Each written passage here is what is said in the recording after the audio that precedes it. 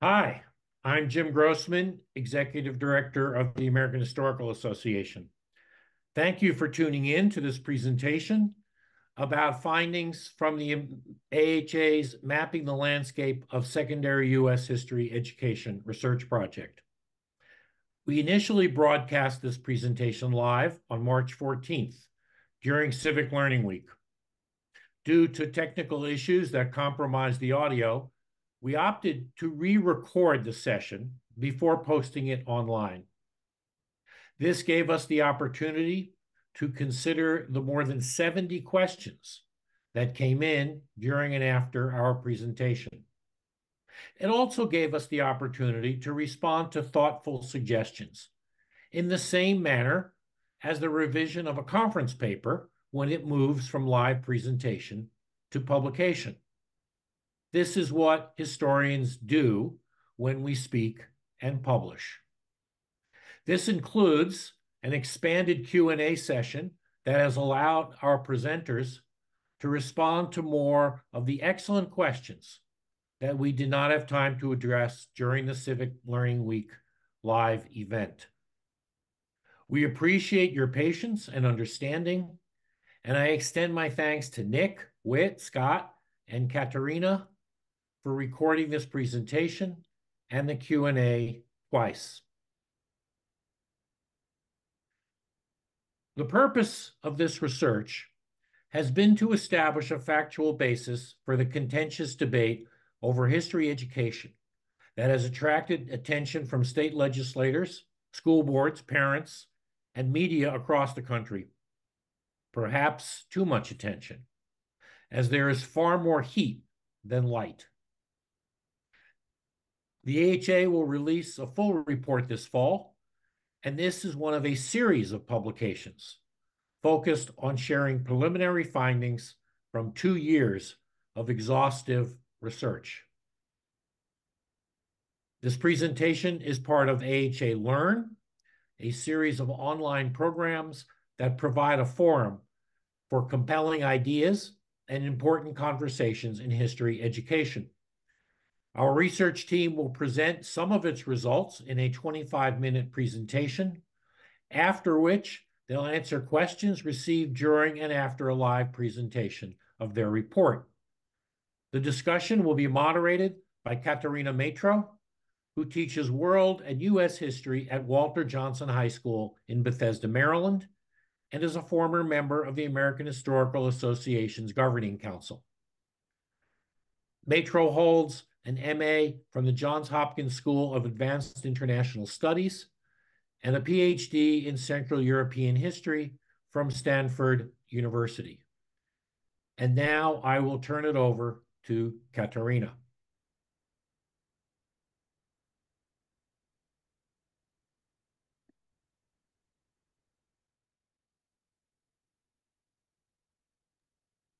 Thank you, Jim. I'm also going to say a few introductory words about the Mapping the Landscape project because I'm particularly excited about this project as a classroom teacher. So the mapping project was conceived about 2 years ago when the first round of divisive concepts legislation was making their way through state legislatures. As policymakers were fretting about children being indoctrinated with critical race theory in the history classroom, and others worried that they were being fed an overly positive or celebratory narrative of American history, a team of AHA researchers set out to study what was actually going on inside history classrooms in this country. After a year and a half of interviewing administrators, surveying teachers, coding state legislation, and surveying district-level history curricula, these researchers will share some of their preliminary findings with you today. I am very excited to hear what they found because as a high school social studies teacher, I have always felt strangely left out of these very heated debates about what supposedly goes on inside my classroom. In fact, my own friends from graduate school sometimes interrogate me about my lessons, suggesting that they think they know exactly about all of the different things I'm doing wrongly and that I should do differently, when I'm pretty sure that they haven't set foot in a high school history classroom since their own high school graduation. So today we will hear from people who have talked to teachers and who have heard and seen and read about what history teachers actually do. We are going to have a Q&A after the presentation. And before we get started with our presentation, I'm going to introduce our Mapping the Landscape staff. First, we have Nick Kryczka, who is the research coordinator for the American Historical Association's Mapping the Landscape of Secondary U.S. History Education project, and a scholar in residence at the Newberry Library in Chicago. Nick earned his PhD in history at the University of Chicago, where he also worked as a postdoctoral teaching fellow in the social sciences. Previously, Nick taught high school social studies for 10 years in the Chicago public schools. Whit Barringer is a researcher for the AHA's Mapping the Landscape of Secondary History Education project. She earned her BA from the University of Central Arkansas and her MA and PhD from the University of Mississippi. She taught within the University of Central Arkansas's Norbert O. Shedler Honors College and the History Department for 5 years. Scot McFarlane is a researcher for the AHA's Mapping the Landscape of Secondary History Education project as well. Prior to joining the AHA, Scot taught history at the collegiate and high school level, served as an inaugural research scholar for Historic New England's Recovering New England's Voices initiative, and founded the Oxbow History Company. He received a PhD in American history from Columbia University. And I'm going to hand it over to the mapping team.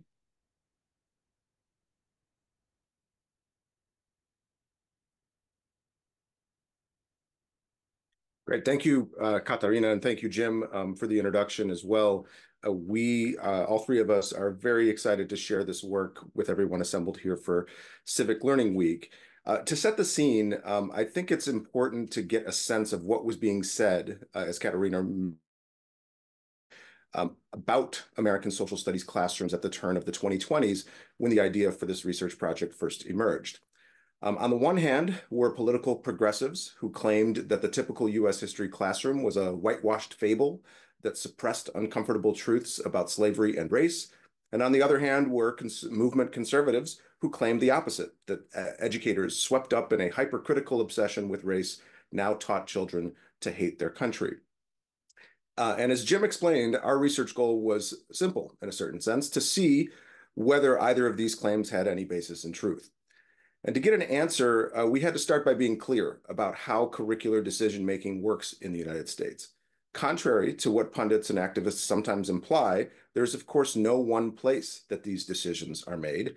There are 50 sets of state standards, 13,000 local school districts, some 90,000 schoolhouses, and hundreds of thousands of teachers making decisions about what's taught every day. So obviously, since we couldn't study them all, we took an approach where we could tell a story about how these layers of decision-making actually interact, combining an appraisal of state-level standards and legislation in all 50 states with a deep dive to a sample of 9 regionally representative states, colored in on the map here, where we fielded a survey with over 3,000 teachers, interviewed hundreds more teachers and administrators, and asked them to share their curriculum with us. Partners in this work included the National Opinion Research University of Chicago, who fielded our survey, and the National Council for the Social Studies, who helped connect us with educators nationwide. And as many of you will correctly guess, most teachers are not running headlong toward either of the polarized takes on American history that I described a moment ago. And in fact, with the exception of some definite hotspots, teachers don't regularly face politicized pressure at their job. Only 2% of teachers we surveyed say that they regularly face criticism related to the way that they teach topics in U.S. history. 40% say they've probably encountered an objection only once or twice in their career. And 44% have never encountered an objection to anything they've taught. So far from fending off throngs of energized and oppositional, many social studies teachers struggle to get parents, students, and even administrators to care about history at all. So what explains the disconnect between this thrumming culture war in our news feeds and the far less contentious instructional environments that most teachers and students actually experience? Or, put in terms of our research questions, how are teachers actually told what to teach in U.S. history? What do teachers actually use when they teach U.S. history? And ultimately, what's being taught about U.S. history? So to the first question of how teachers are told what to teach, there are indeed some patterns that we can see from the national bird's eye. Since the 1990s, state and local education agencies have been pulled into successive waves of standardization on a number of fronts. Language arts and mathematics were always the primary targets, but social studies became a collateral recipient of attention anytime a new round of standards and assessment rolled across the landscape. By 2002, all but 2 states had a set of social studies standards. Some had initiated assessment programs, and others were making promises to do the same. Assessment actually landed unevenly and sometimes only temporarily in the social studies world. Bold plans to test everyone and everything were often abandoned before they started. A common statewide exam that assesses U.S. history content can exert a very strong aligning force on curriculum, but only 16 states have a mandate to that effect. A handful of other states have a mandate to test on the books, but all the details are determined locally. The general trend is, in fact, away from standardized testing in social studies, with a number of more recent laws scaling back or removing assessment mandates in history. Following the interruption of the COVID-19 pandemic, accountability rituals have been slow to reassert themselves or have often emerged in a less rigid form. So we might call this a kind of accountability light, which isn't such a bad place to be, but teachers give mixed signals about these conditions. In interviews, teachers consistently cite social studies' low priority status as compared with other subjects. We've heard terms like backburner or afterthought or redheaded stepchild a number of times with teachers. A couple of teachers in states without testing even wished that history would be tested, if only to boost its clout with their administrators. When teachers don't like the standards, they don't hide their opinions. Teachers will complain about standards that are too overwhelming in their detailed lists of trivia, such as this one, as well as those that are so broad and abstract that they seem to describe nothing at all. Now, some of the national similarities we see in history teaching go back far longer in time than the accountability movement. Patterns of course sequencing by grade level, for instance, developed in the early 20th century, have proved remarkably durable. In this color-coded visualization of courses of study for U.S. and state history across all 50 states, we can see this very clear clumping of coursework and content across common grade bands. And this pattern of state history sometime between kindergarten and 4th grade, U.S. history in 5th grade, 8th grade, and again in high school, often in junior year. That pattern is as clear today as it was to a team of AHA researchers who studied the terrain 80 years ago. But back to this question at hand of how teachers are told what to teach, each layer of that American education system, the state, the district, the schoolhouse, and the classroom, needs to be appreciated to answer this. And as foreshadowed by our teacher comments about testing, the presence of a state-mandated assessment exerts a strong influence on local conditions, creating both the rationale for more staffing, more paperwork, and more interim testing. The annual Texas STAR test, for example, makes it way more likely that a mid-sized Texas district will have a designated social studies curriculum coordinator than in other states. And this data point is a really clear illustration of the force of testing. 74% of surveyed teachers in Texas report giving a common test along with their colleagues on their course team every unit, while only 33% across all the other states report a similar condition.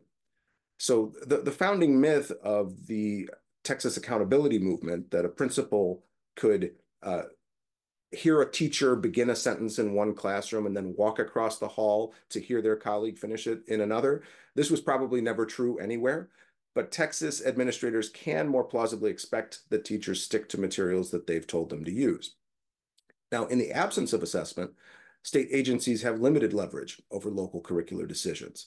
While some enterprising state social studies specialists will curate crowdsourced online hubs of instructional content, state documents strategically disavow the word curriculum, referring to state-produced materials with a series of euphemisms instead. Now, this does not mean that district-level administrators are necessarily more empowered to shape curriculum. In many cases, a district-level curriculum coordinator may be in charge of multiple subject areas and have no background in history. Very few surveyed teachers said that their district requires anything beyond pacing, and more than a third of surveyed teachers said that they don't receive anything at all from their district that directs their teaching. In rural districts, even fewer teachers say that they receive any district paperwork. And you can see that high percentage of no district guidance on the left. In cities and suburbs, more teachers report more district oversight, which you can see in a very clear contrast on the right. Larger and better resource districts grow heavier bureaucracies and in some cases an ambition for more top-down control, though it should be said that many district administrators that we've spoken with are reluctant to claim that these are being followed with any kind of fidelity. You can, especially at the high school level. You can see here the many confessions by school administrators about the limits of their authority. Many teachers, it seems, even in states where they don't have labor union protections, feel comfortable ignoring or resisting many efforts to align curriculum. Interestingly, in districts where the recent culture wars have popped off, administrators have seen an opportunity to strengthen their hand over instructional materials. Comments like this were common. We told teachers in this world of controversy over what we're teaching, one thing, if you want to ensure we're on your side, always use our materials. Ultimately, classroom teachers are still decisive curricular policymakers. The most commonly referenced resource among surveyed teachers was materials that I design and write myself. Now, this isn't the same as working alone, of course. At the schoolhouse and the course team level, teachers commonly work together, both by choice and by force, and with a clear trend toward increasing expectations by administrators that teachers align themselves to each other on course level teams or so-called professional learning communities. Still, the substance and depth of these collaborations are quite uneven from place to place, and social studies departments are best seen as lesson-sharing ecosystems rather than structures of command and control. So to move on to our next section, I'm going to pass things to my colleague, Scott. Thanks, Nick. So what do teachers actually use when they teach? Just a few years ago, the question might have been answered by pointing to a short stack of history textbooks from 4 or 5 publishers. Educational publishing is still big business, but traditional textbooks are unlikely to stand at the center of history instruction. Over 30% of teachers surveyed say they never use a textbook, and those that do are far more likely to describe them as a reference than something that they expect students to read regularly in class or for homework. When asked to name the textbook they had available, many teachers couldn't recall the name. In our survey, teachers who recalled their textbook named the usual suspects. The eclipse of textbooks reflects the advent of digital learning management systems, open educational resources, and a relentless push for one-to-one ratio of computing devices to students. EdTech startups and nonprofits now elbow into the marketplace alongside legacy publishing houses. Content aggregation and curation service Newsela is by far the most recognized paid resource among survey teachers. The Discovery Education Social Studies Textbook in second place. Punching above its weight as a social studies specific vendor is the influential DBQ Project, a small publisher whose units we found in multiple places. For teachers, as much as anyone else, free is the magic word, of course. 75% of survey teachers say they make use of no-cost materials from a decentralized online universe. In interviews, some teachers know their favorites right away. Others pause in bewilderment, realizing they weren't always sure where the materials they used had come from. As measured by our survey, teachers appear to trust materials that come from federal museums, archives, and institutions. After that, the list of repeatedly used U.S. history freebies begins with 2 names that most non-history teachers won't recognize: Sam Weinberg and John Green. These 2 are the real influencers. So who are these characters? Weinberg is a cognitive psychologist and emeritus professor of education whose 2-decade-old Stanford History Education Group, now known as Digital Inquiry Group, has shown up at every level of our research. State websites link to it, district curricula recommend it, and teachers in interviews will simply say, I use a lot of Sheg. Among those that have heard of it, SHEG attracts repeated use and a loyal following, but its reach is not universal. That state-by-state variation is visible here. As for John Green, he's a young adult fiction author and YouTuber whose Crash Course U.S. History webisode series, launched in 2013, is cited as an often used resource by more of our surveyed teachers than any other single digital resource. A smaller set of teachers find Green's snarky quick-cut style too fast for the kids to follow or too annoying to put up with. While Crash Course and SHEG may have loyal followings, a number of other resources fall in the category of widely recognized and occasionally used. PBS, National Geographic, Khan Academy, TeachingHistory.org, the Gilder Lehrman Institute of American History, all made strong showings in our survey. In what we might call a polarized reaction, there was one extremely well-recognized resource: Teachers Pay Teachers. In one camp were 61% of teachers who said they use Teachers Pay Teachers, while 36% either don't use it or purposely avoid it. The quotations here show the variety of reactions that Teachers Pay Teachers provokes, with many teachers feeling quite strongly they should neither pay nor be paid for these kinds of resources. And now I'll hand it over to Whit. Okay, so let's talk now about what's being taught. As we've hopefully made clear, an array of forces compete to determine the shape of U.S. history curriculum. State legislators, state agency officials, district curriculum specialists, professional associations, like educational publishers, local parents, all while teachers would prefer to be left in charge of the details. In a U.S. history class, the details, what gets emphasized and what gets minimized, is an expression of those competing forces, but with a heavy dose of individual preference. We asked teachers which topics and eras were top priorities for coverage, and we asked them which were their favorites to teach. The answers to favorites are visible here. These show clear points of common emphasis: the Revolution, the Civil War, World War II, and the Civil Rights Movement. Seen from one perspective, we might read this as a playlist of America's greatest hits: rejecting monarchy, abolishing slavery, fighting Nazis, and ending Jim Crow. But inevitable triumph isn't the note that teachers strike when they say why they love these topics. Some teachers certainly cite the value of learning about heroes and heroics, but others stress the notion that these events were exciting, dramatic turning points, that they were full of contradictory and complicated politics, and that something about what Americans are today can't be understood without understanding these past events. This is a crucial point for all of us to take in. This picture doesn't square with either of the partisan caricatures that tend to dominate media of the so-called history wars. On the one hand, kids aren't only learning stories that glorify the nation. Slavery, one of these hot-button topics, is described as a priority topic by 93% of surveyed teachers and is not being erased from curriculum. On the other hand, teachers are not engaged in liberal indoctrination or racial scapegoating. 94% of surveyed teachers see the history classroom as preparation for informed citizenship. In our research, we've collected and appraised materials from every level and every type of document imaginable, so long as we could determine one of two things. It was either something someone actually used or something someone was told to use. There is very little consistency in format across these artifacts. We got everything from lists of primary source readings to curriculum maps, assessments, published lesson plans, entire digital course modules, and even personal PowerPoints.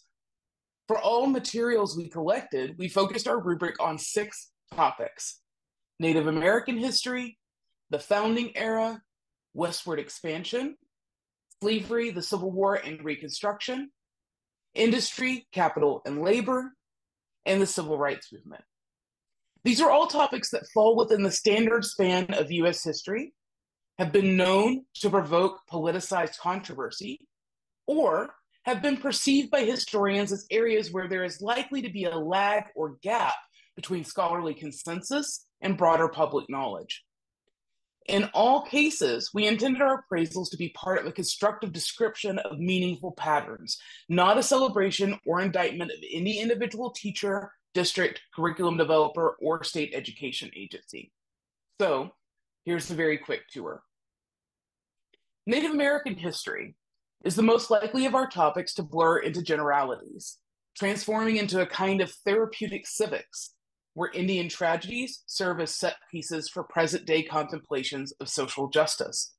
One of the most powerful antidotes to these tendencies is the required study of state and local history, which forces curriculum into more textured treatments of Native Americans as local peoples with complex politics, diverse cultures, and rooted histories in particular places. In the founding era, the most popular favorite among teachers, the best materials that we've seen capture the multiple perspectives, contingent decisions, and escalating misunderstandings that took British colonists from resistance to rebellion. Many activities ask students to put themselves in the position of a colonist at various stages of the conflict. Great opportunities to historicize and dramatize the decision-making that drove important events.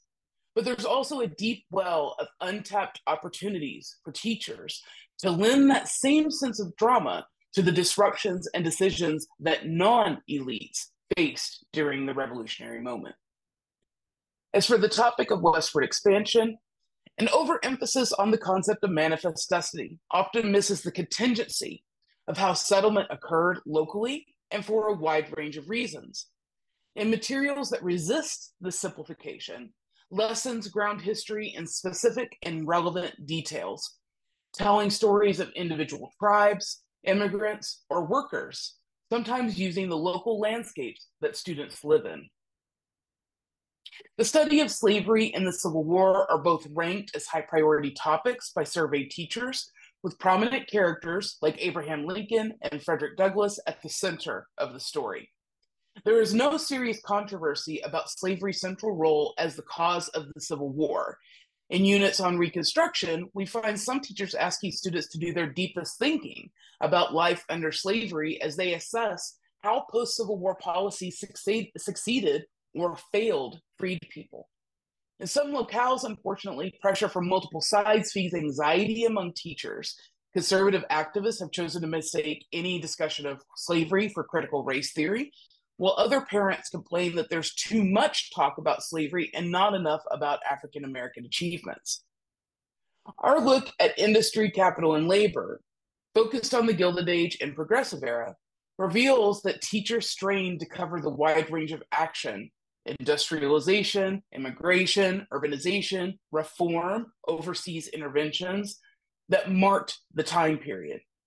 Prominent industrialists like Andrew Carnegie often stand in for complex phenomena, shining a light on corporate business models and philanthropy, but leaving regional histories of industry, immigration, and labor unionism and their interdependent development in the shadows.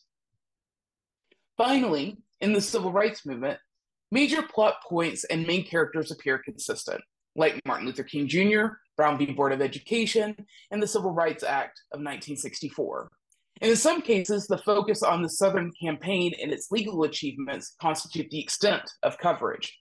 But a number of standards and curriculum appear to be expanding their treatment of the era in the same way that historical scholarship has, reaching backward to include earlier struggles for civil rights, downward to reveal history at the grassroots, and outward to encompass the range of other groups whose struggles for rights followed closely in the wake of the classic narrative. In general, we find that K-12 coverage of American history is not riddled with distortions or omissions. When materials fall short, it's usually because of simplification rather than any partisan agenda.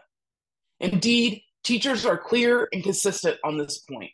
Authority in the social classroom starts with a political poker face. Preparing students for critical thinking and informed citizenship, the top educational goals among surveyed teachers, appears to require at least the performance of neutrality. This is particularly good news to hear during Civic Learning Week. You can see teacher statements on these commitments here. Activists who imagine educators as eager soldiers in cultural warfare have greatly misjudged their audience. And now I'll hand it back to Nick. Great, thank you, Whit. So to conclude, we feel the need to add that this generally good news that we're relating does not mean that threats to the integrity of good history teaching don't exist, or that all that we see in state standards and local curricula is praiseworthy.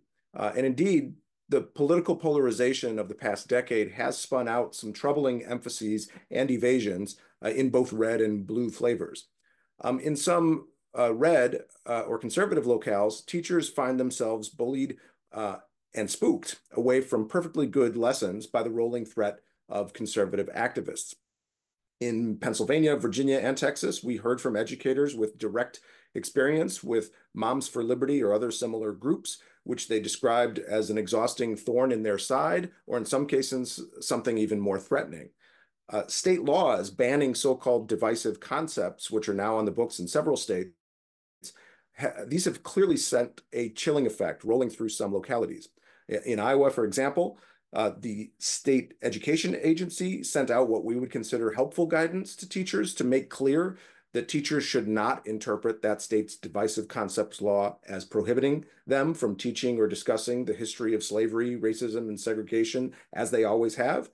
But the chill had already set in, with some local administrators encouraging their teachers to use primary documents or student discussion in place of their own teacher voice when covering so-called difficult subject matter.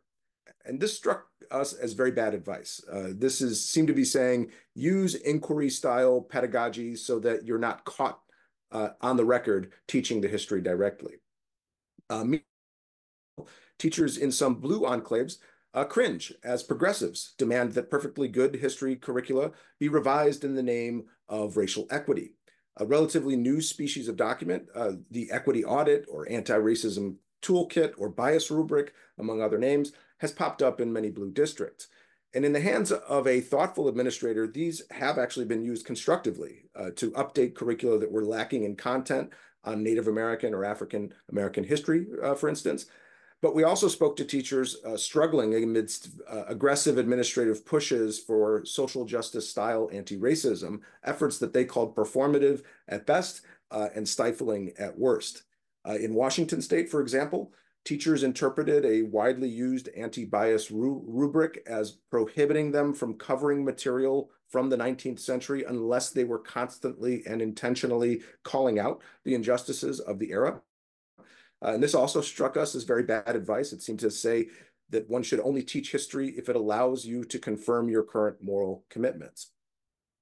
Now, as we said at the outset, however, these extremes do not represent the average experience of most teachers. Outside of more affluent corridors where parents have the time to devote themselves to one side or another of the culture war, parents are too busy or uninterested to hammer their kids' history teachers with objections. For those of us trying to work with teachers to develop curricular resources and professional development, we actually think this current moment offers us a unique opportunity to clarify what it is that's exciting and unique about history and what it can contribute to what we might call civic dispositions. Ultimately, what history teachers teach their students about, which is to say cause and consequence, structure and agency, context and complexity, contingency and continuity, these are ways of thinking about how societies work and how change happens. In other words, great civic tools. But they are concepts that bear very little resemblance to what partisan culture warriors argue about, something more like who we are as a nation and how we should feel about it. The former trains the mind for judgment and the latter for propaganda. And we're confident that all sides should agree which one we want for our school children. Thanks.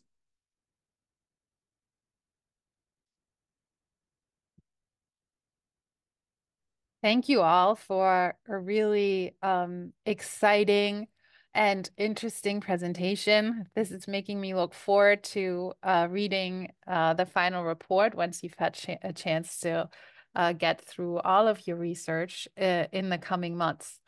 We're going to start with the Q&A. I have a few questions for you that I would like to ask. And then we have consolidated all the many questions that we got during the live webinar from our audience members. And we are getting a chance to get to some of the questions that we didn't get to during the live presentation now. My first question is, can you remember when you started on this research, what you were expecting to find? And you must have had a set of expectations. And then now looking back on it, which of your findings did you find most surprising? Well, I'll say I joined Whit and Nick only last summer, so I came in the middle of it. But I found it so surprising how teachers accept the management of their teaching. Because in one place where teachers will say, "Well, I'm sure glad that I'm free to teach without any control over what I'm doing in the classroom," and then you'll go to the setting that they kind of describe, and the teachers there will say, "Well, I too have complete liberty to teach, and that I'm not being really managed in any way that feels intrusive." And so, interesting sort of theory of management that has played itself out in our research. Yeah, I would say that, when I came into this project, I imagined there to be some kind of governing body that, made suggestions or comments on what social studies education, how it should be shaped. But I was really surprised to find as much legislation as we have across all 50 states that affects the teaching of social studies, that are offering some comment on what should be taught, and more recently what shouldn't be taught by law. And but then also to see variations in the level of detail, that there's variations from state to state, but then to still find, generally speaking, that there are similarities amongst what teachers teach, regardless of what legislation has been passed. So it's been really interesting to just explore that kind of body of literature about what should be taught in social studies education, and seeing like exactly how does it affect classroom. Yeah, I would say I think what surprised me, and this is partially because I was a high school social studies teacher and finished my time in the classroom in 2013, and so in the little over a decade of the time that had passed between then and now, I surprised about how substantially textbooks had moved to the margins of teaching, and they were already, in the time that I taught, certainly not central to instruction in a lot of ways. And there were a lot of complaints about, boring textbooks or ineffective textbooks. But that what's happened since 2013, and teachers share this with us, is not just kind of a dissatisfaction with the textbook, but also a frustration with teachers' read of what students can handle. So the inability of students to persist in reading at length or to read critically. And many teachers will talk about the influence of phone-based social media as being a big part of that. So that was historically a really important thing for us to notice, I think. Thank you. I had another question that I think comes up naturally given the title of your talk and the nature of your research, which is about the divisive concepts legislation on the books. In February, the RAND Corporation just published a survey of educators in the country, according to which 2/3 of teachers in the country have self-censored or have, quote, limited discussions of political and social issues in their classrooms. It sounds like from your research that you didn't come across this issue maybe quite as much, but I'm still curious to hear, are you worried about this type of self-censoring? Is this going to get worse? What did teachers share with you? And do you think, can organizations like the AHIA help teachers with that? Yeah, I think it's a really important distinction to make, between some of the good news data that we shared, which is that, yeah, most teachers aren't kind of constantly fending off objections to what they teach. That's a different question than what you're getting at, which is, are there ways in which the political climate makes teachers second guess before anybody even raises an objection about how they might cover a so-called sensitive issue. And I think there is evidence of that, and it's troubling. You know, the two vignettes that we shared at the very end of the presentation are meant to demonstrate exactly that even whether it's an administrator or a legislator designing a certain policy, that they are not necessarily aware of what that can do in the rumor mill that exists among educators. So the power of rumor to spread through a teacher community and then persuade some people that there is something that they can't teach or that they need to be careful about teaching, that can be really poisonous. And we would also add, I think, that panic can be poisonous to how people decide to help support teachers in these moments. So we think that it's not a constructive thing to declare a crisis about certain topics among teachers, because that panic, rather than stealing people with confidence and courage to defend the integrity of their teaching, will cause that similar chilling effect to multiply. So I think it's really important to double down on the integrity of the content itself, rather than thinking about what you're fighting, what you're kind of panicked about against.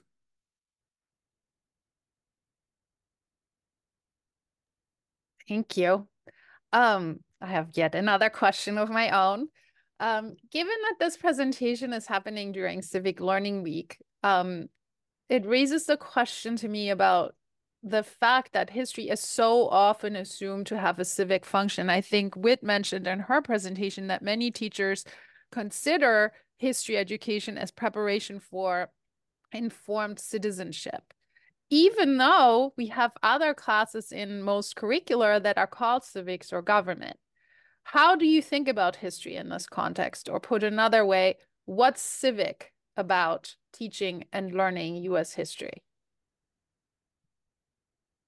Thanks for the question. I think part of the answer is that history helps students understand the world as it is rather than as they might want it to be. And I think you can see that modeled in our own project, where the three of us, we have differing perspectives and ideas, but we haven't just observed, analyzed, and described. We've made some stronger claims. So when we say the things like don't panic, or when we say let teachers think for themselves, that's rooted in the civic purpose of social studies, which is to have informed, thoughtful citizens, which, regardless of whether they're getting more of a liberty or justice theme, depending on what kind of district they're going to school in, it's only through modeling that thoughtful engagement with history that stated and widely shared civic goals of social studies can be met.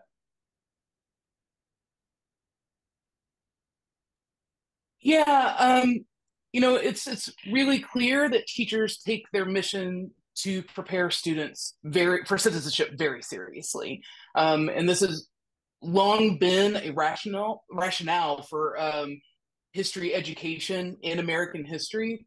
But what it means to be a citizen is highly dependent on who is defining it. And it's extraordinarily easy for the teacher who is passive or unengaged or untrained or otherwise motivated to slip from civic education to patriotic education and from there to nationalism and to other ideologies. And so thus, civics questions in the history classroom, ironically, can become tools for ideologies generally deemed corrosive to democracy and civic culture.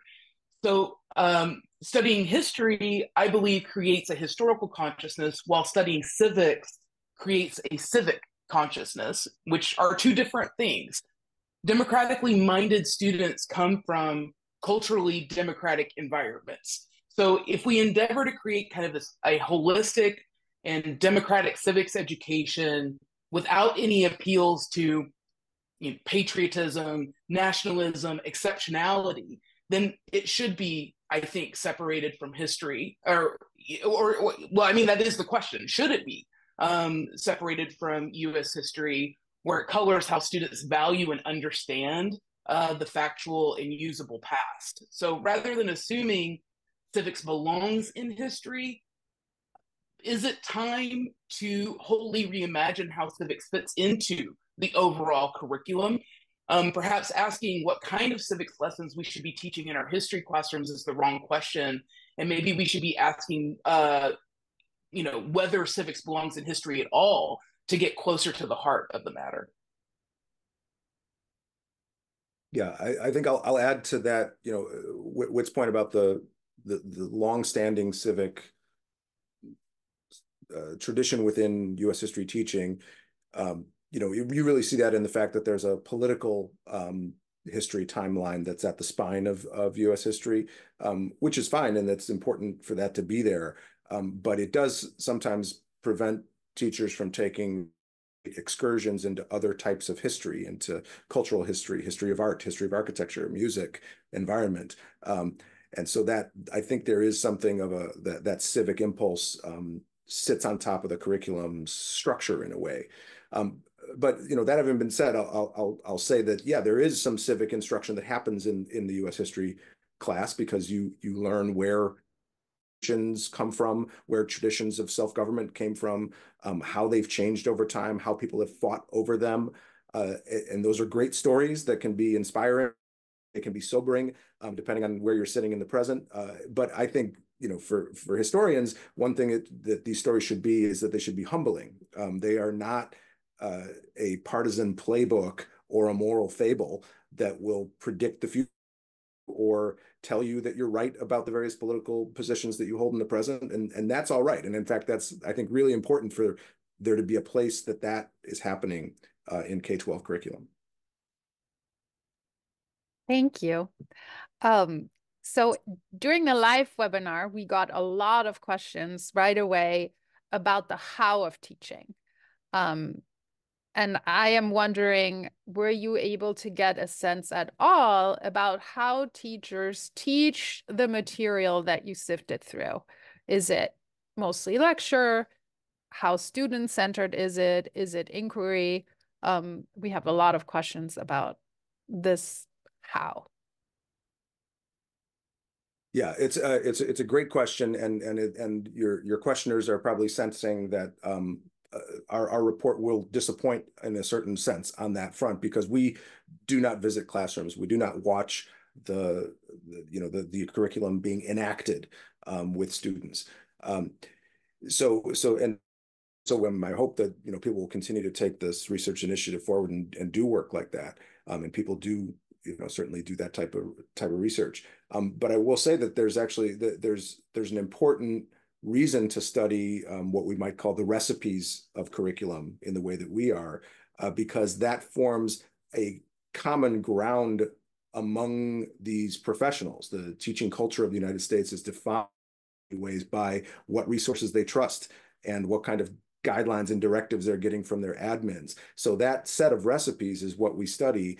And as we say, there's plenty of good material in there, and I think there is, one, just to answer your question a little, is that the format of many questions, many lessons, especially since 2013 or so, when the C3 framework came to be adopted and pushed by a lot of social studies experts and advocates.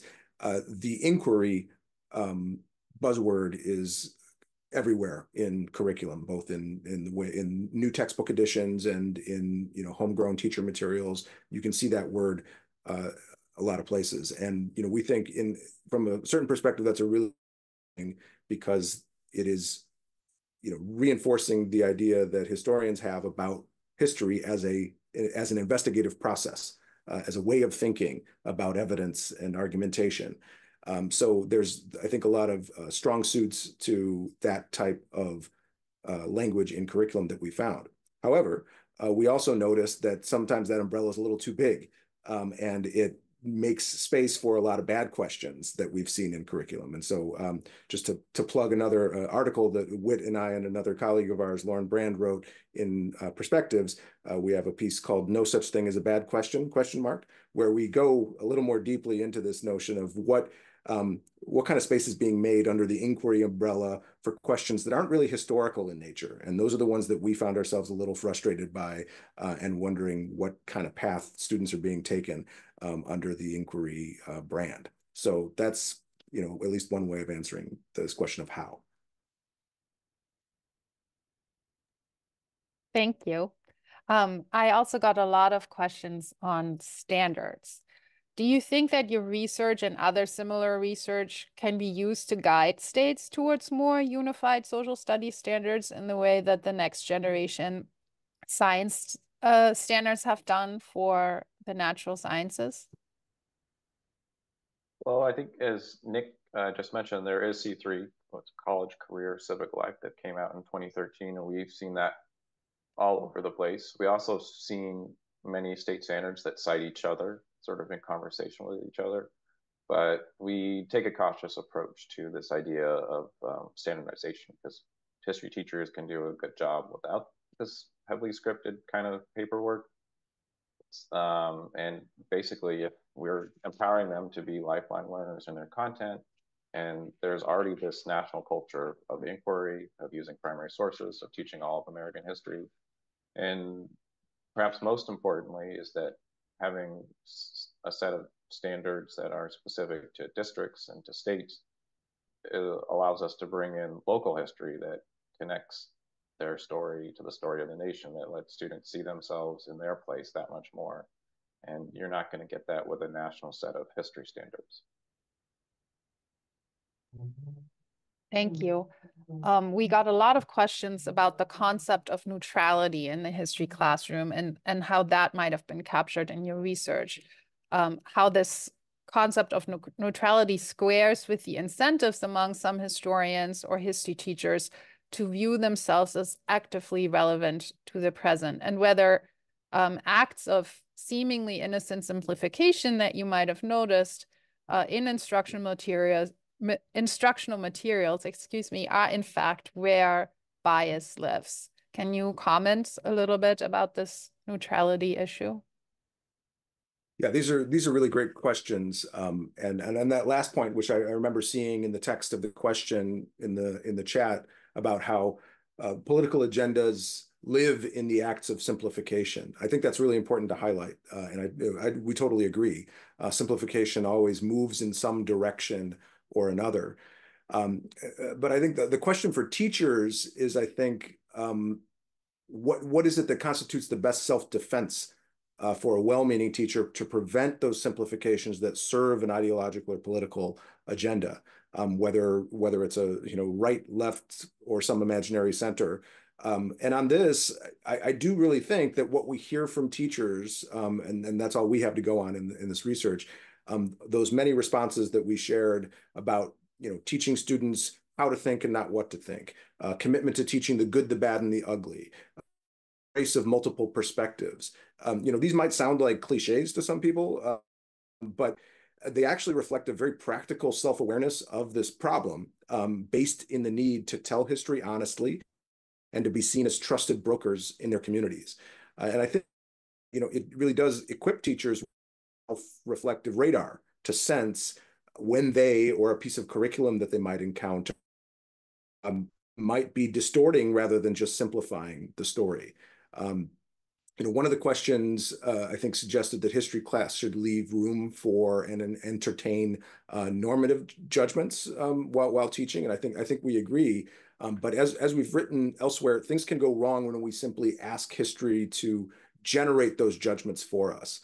Not all teachers and administrators are going to be perfect umpires, on this.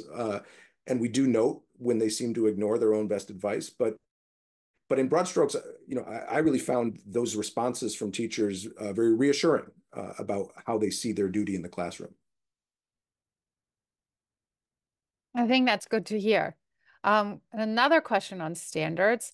Can you comment a little bit more on the major similarities and differences you saw across state standards?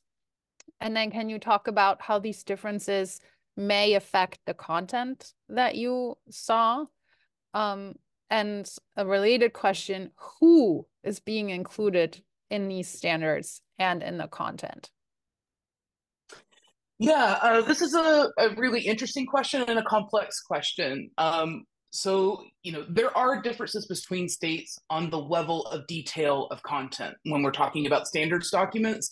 When we went through all 50 state standards, we had this kind of rudimentary classification system where we tried to, label, just to get a grasp of the content. We tried to say, is this a content focused or skills focused document, or both? And what I mean by content focused is, is it, the ordered lists of content that the state is either recommending or requiring for coverage, that, and recommending or requiring depends on how much force is being put behind the standards. And then skills focuses on the skills that students are meant to get out of their social studies education. Like, what are they supposed to be able to do when they get out of social studies education? And plenty of standards kind of, go across both of those. Why standards take their particular formats is highly contingent upon the process and structure of that particular state's bureaucracy. Like, there's lots going on the ground that we can't necessarily speak directly to, but that is what what produces kind of these differences.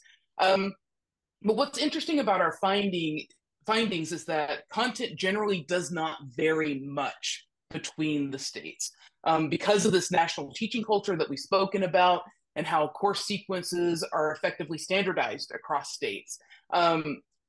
Where state contexts differ is grade levels for certain content. For example, is the Revolutionary War going to be mandated in high school or just in middle school?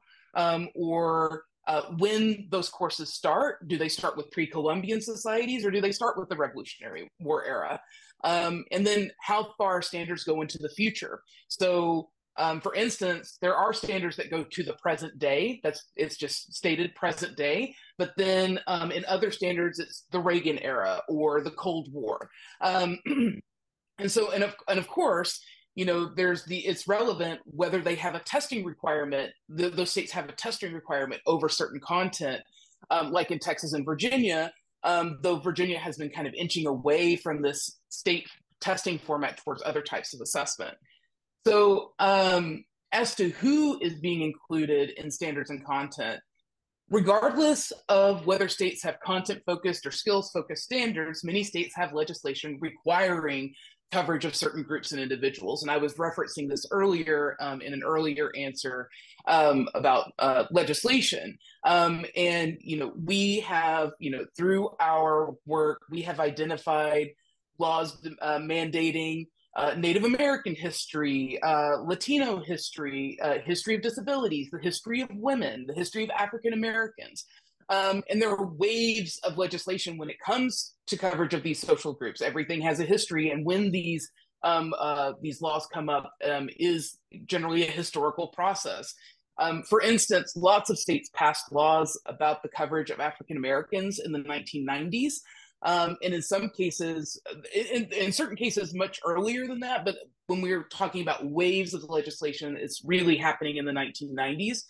In African American history, that embrace of African American history into the social studies curriculum opened the gateway for broader inclusion, where it's much easier and quicker to kind of get a response. If a group is lobbying for inclusion in social studies education, it's that process happens seemingly a lot quicker. For instance, we see a surge of in coverage of Asian American history after 2020.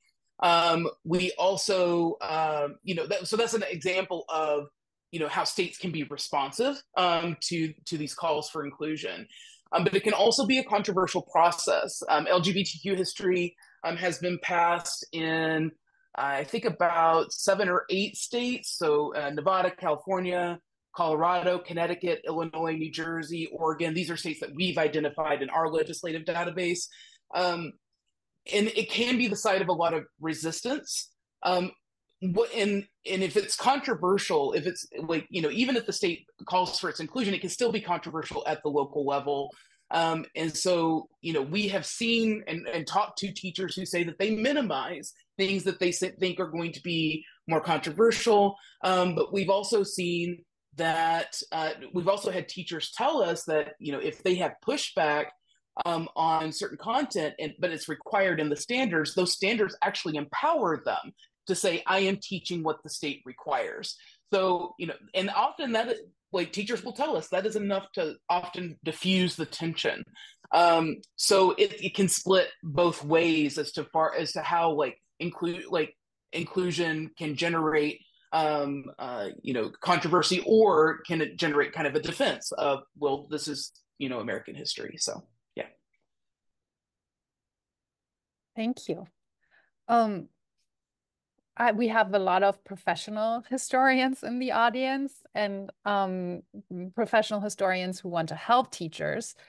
And one question is, how can local history institutions strengthen social studies education, particularly in areas where teachers are struggling?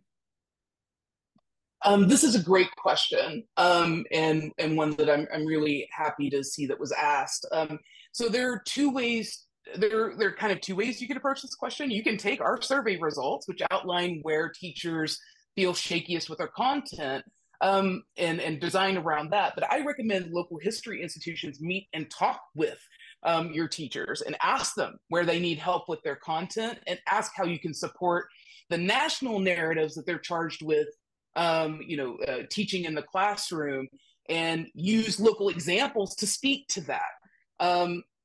We've had interviews where teachers were excited about local history institutions, and we're rattling off names of institutions that they work with, but we've also had interviews where they could not name a local history institution. And the difference in mood was stark.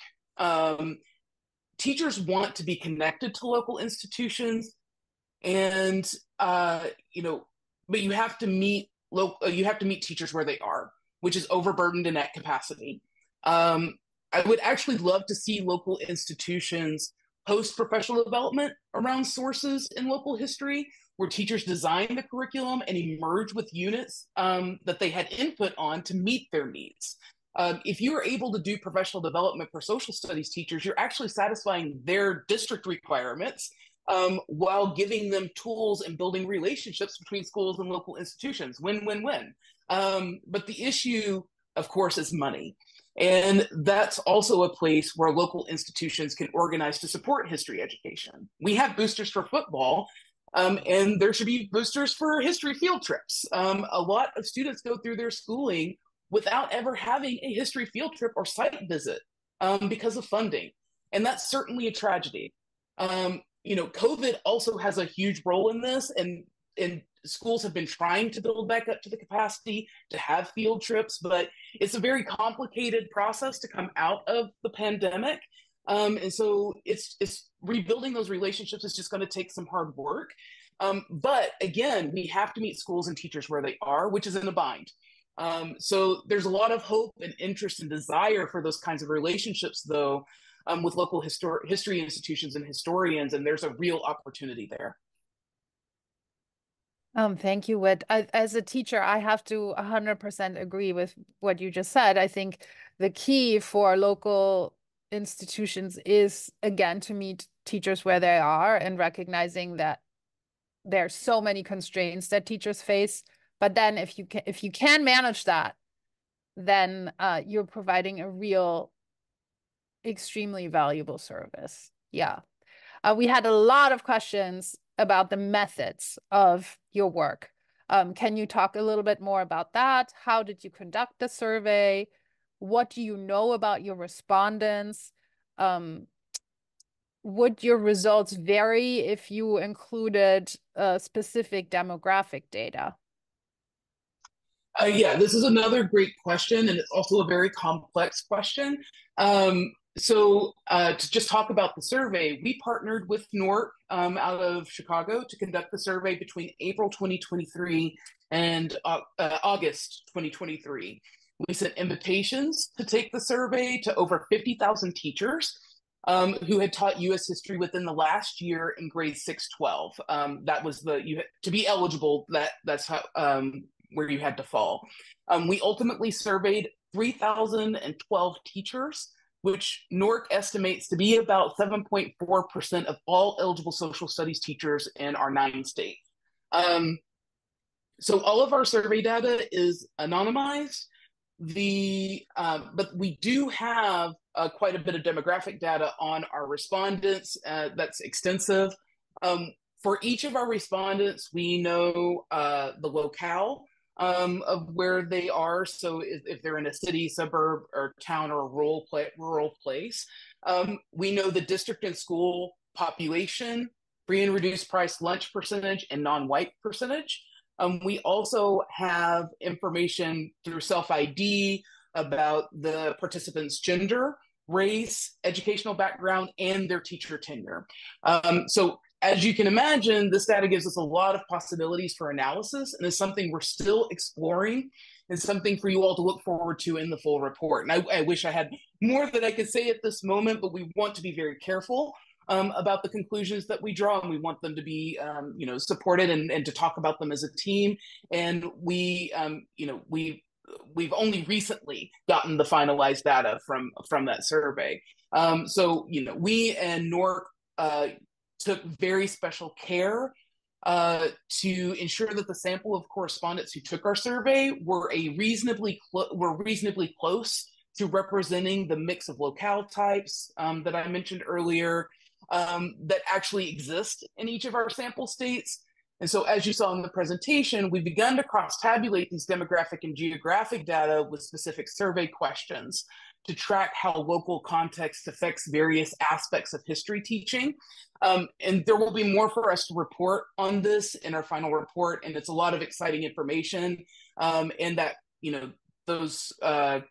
that being close to a representative mix of locales gives us a lot of power to get more granular with our survey analysis and be more confident in our results. Thank you. That just makes us look forward to your final report even more, I think. We had specifically questions on primary sources. In your research, did you find any state curricula that have a prescribed set of primary sources that teachers must teach at particular grade levels? And if so, did those documents fall within the main topics that you already mentioned in the presentation? And did any of those documents lie within the subject that are considered contentious or politically divisive? Yes. Primary documents are everywhere in classrooms, and some states have also put out laws that mandate teaching sets of primary sources. And one of the things that teachers push back on those laws is simply, well, we're already teaching all of this because it does cover all of U.S. history. And so it's already being done more or less.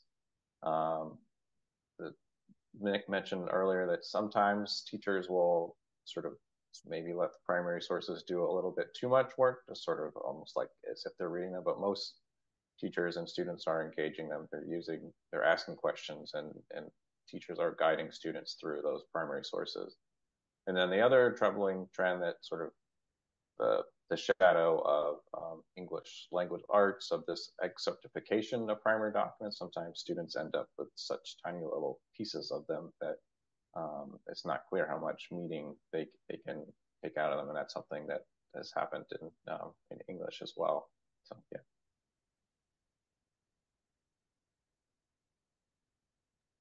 Thank you. I have a final question, and this is maybe fitting as the final question, since this is sort of how you started off your presentation. A number of audience members asked whether it is accurate or fair to characterize pressures on teachers as coming from both conservative and progressive directions. Is that true? Or is one side more of a danger than the other side? Can you talk a little bit about that? Well, yeah, I think as we do make clear, the phenomenon of politicized pressure is a very localized thing, and again, really not the norm among the many teachers who shared their experiences with us. There are teachers in the same school district working just a few blocks away from each other who may have very starkly different experiences with either direct objections or perceptions of pressure over what they're doing. So it is really contingent on a lot of different variables. But I would say that, yes, it is true that corrosive or distorting effects on history instruction can originate from impulses on the left or the right. And I think this is important from other positions, from kind of politically unexpected or inscrutable or incoherent places.